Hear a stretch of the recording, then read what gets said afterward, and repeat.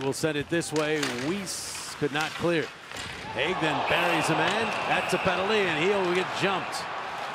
And we got ourselves a big pile up in the corner. It was Connor again who got nailed. He was shoved into the wall.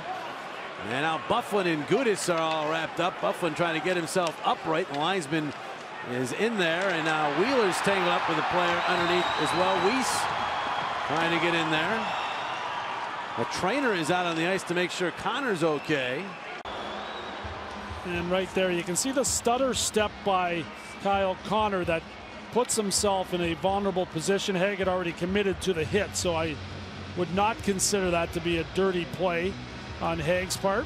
And there's Byfuglien coming in, and you can see Radko get the bear hug on him. There's the push from behind, but on the other angle you could see a stutter step by Connor's fine. And here you can see Kyle Connor watch. He sees him coming and he turns. Yeah, turns it. So it's going to happen. He's a smaller player, and it's difficult for Robert Hagg to slow down. And